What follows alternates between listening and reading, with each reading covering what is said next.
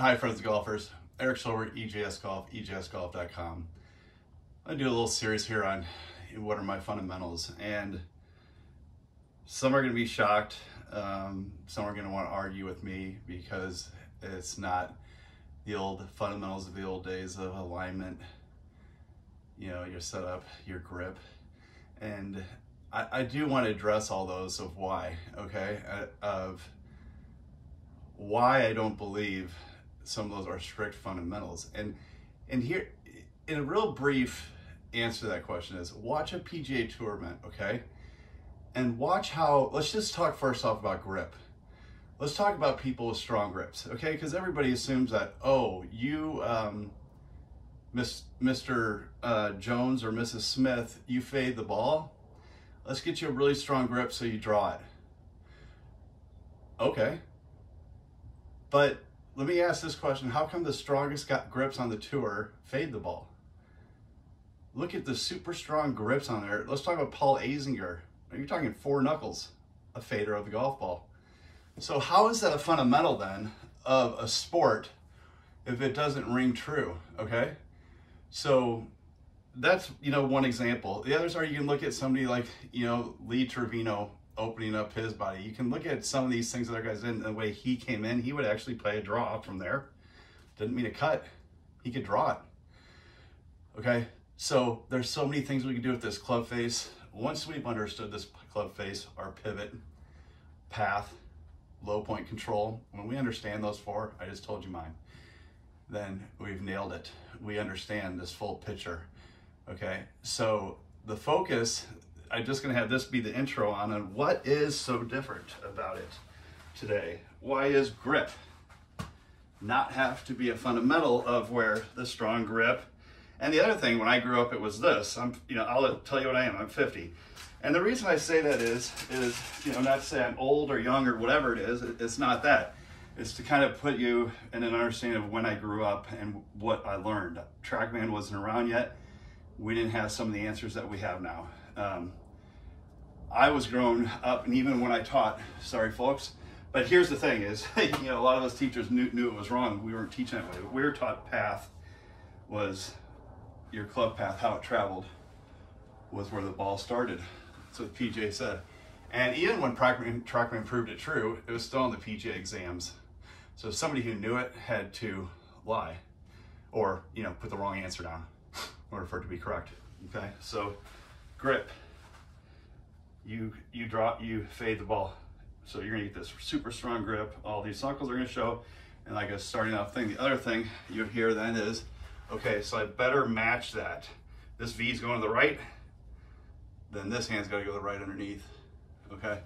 So therefore, I have my grip now to fix that fade. Why does it not always work then? It doesn't always, because it's not, does it help? Believe me, yes, okay? If you're a person who puts your grip in here, you don't even get the top of your meaty part of your hand on top, you're just all along this crease here. Well, you can't even hinge your club if you look at that. Versus if you're here, you get a nice bit of grip, it hinges.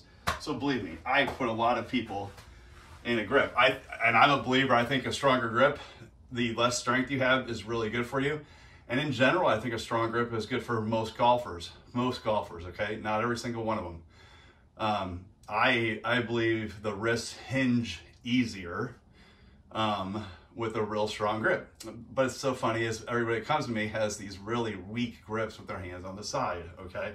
So probably getting a little off track of the fundamentals, but so, you know, it just goes to show that I don't have to have it. Like I said, just watch a tour event and watch the ball flight that people play and try to determine by their grip if that is the determinant to ball flight. And you'll start to go really quick, no, it's not a determinant to ball flight. What is a determinant to ball flight? What's the simple answer? So the ball is going to start where this club face is pointed, about 85% approximately. Okay, so if I have 4 degrees open to the path, I don't care if that guy with their strong grip, open grip is starting, you know, 3.5 5 degrees right of the path. No matter what, no matter how I got there, no matter what I did, whatever, it is going there, okay? So I come down like this, whoop, things going to the right. You'll see, so I could do that with any grip. I can do it with a strong grip, I can do it with a weak grip, okay? So I mentioned what my 4 are already. An efficient pivot, okay? Pivot is how we're moving, okay? So do we pivot and move like this? Are we one of those people that goes here and then they gotta swing down and go like this? Or do we pivot very strongly like this, where we come in this side and have a nice, beautiful pivot? What does the pivot do when we move correctly with our body? We start to learn what it's like to follow. Everything follows the pivot. Now, I am not one that's ever gonna tell you, like you hear on TV, oh, look at this player. He doesn't even use his hands anymore. He just, all he does is he turns his body, his shoulders one way, turns another way, lets the club fall, and that's it. And I laugh when I hear that, because I'm like, huh, aren't his hands attached to the club? What's closing the club face? Because if nothing else happens, this club face is already open. If you think about it, to where the target is. Isn't that wide open? I have to be like this, wouldn't I? If it wasn't, right? So we have to close this on the way down, folks. Okay, you have to. So anybody tells you your hands don't have to do anything, impossible. You have to, okay? But our hands and arms are gonna follow. Our pivot is what we want. The better we get, the more that will happen. We'll learn what it's like to make that happen, okay? So I believe in that efficient pivot is a fundamental. And, you know, if we're teaching so long and seeing it, you know, here's what I look for too, is that in everything when I make these decisions. I look at tour, I look at the good players on the tour, well, they're all good on tour. And I look for it and I say, are 100% of them doing this? And when I have the evidence that 100% of tour players are doing something, like, wow, there's no anomalies with it or nothing. So watch the way these guys move, how they all move great, okay? And the statistics prove exactly what they do. If you talk about just some features like this, about how they tilt down like this, you can go from this here to the pro up to about here with a 35 handicap. And the handicap will rise exactly on a chart like this, from the pro who gets their shoulder tilted nicely to the really high handicapper. The higher up they are with their shoulder here, the flatter they are, the higher the handicap goes up. So if I'm just a little bit above it, I'm probably gonna be there. It's a direct measure off of your handicap, okay? It goes on the straight line up from the pro to the worst based on this. And I can give you quite a few others that are like that, exactly. Okay, so pivot, low point. We've learned so much about low point lately. I don't want this video to be an hour long to get into all of it, but low point, learning to understand where the club is coming down at its lowest point. So if we have a regular 7-iron like I have here, when I hit the ball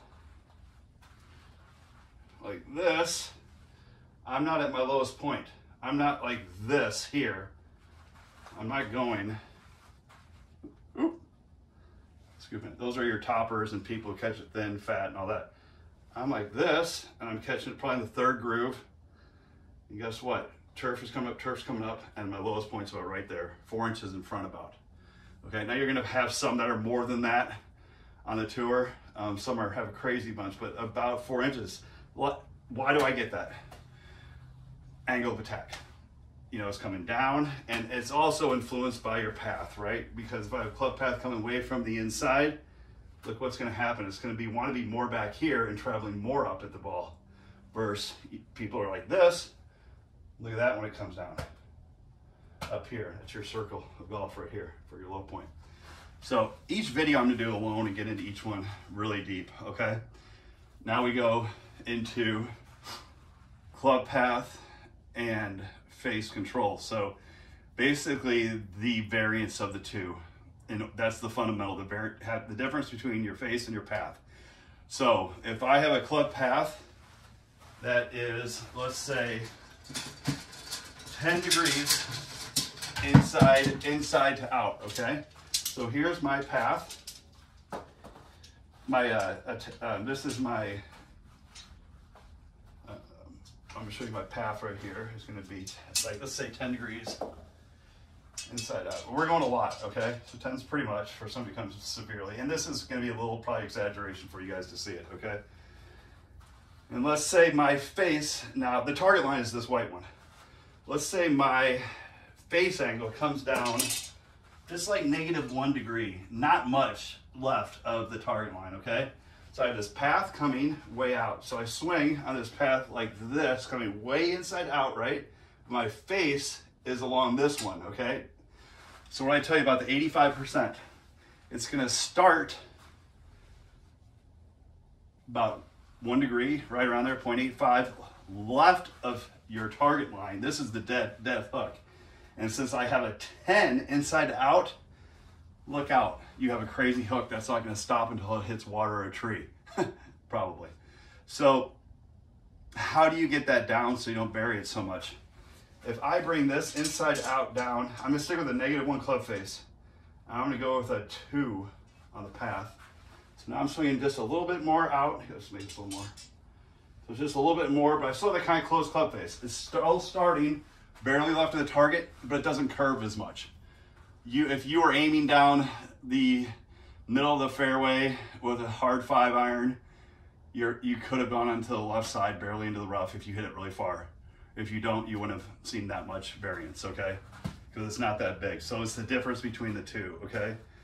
And finally, it's our club face, okay, is the factor I want to talk about. So this means, as I've already told you, is where the ball is going to start. Right here, this club face is everything. What it's pointing at, okay? So quick little tip for everyone that are playing golf. Worry about this club face. That's it, really. You're not practicing when you're playing golf. You are playing golf, right? So let's say you're hitting everything left that day, starts left, goes left. Open your club face up a little bit to start. Do whatever you can to get that club face up, open more coming through. So how would we get open more? Get those knuckles more up instead of coming down. Quick tip for you guys. But I want you worrying about this club face when you play. But the club face is our direction of the start life of the ball. So that's why this is so important.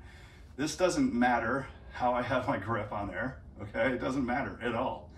It's where it shows up. Now, depending on how your grip is, if you are a little weaker, the club face will kind of match the back of your hand, and you can kind of imagine that as your control. But if you go stronger, it doesn't really match exactly anymore. But you can think kind of the back of your left hand is the control here. So if I'm controlling the club face, look what I can do with this.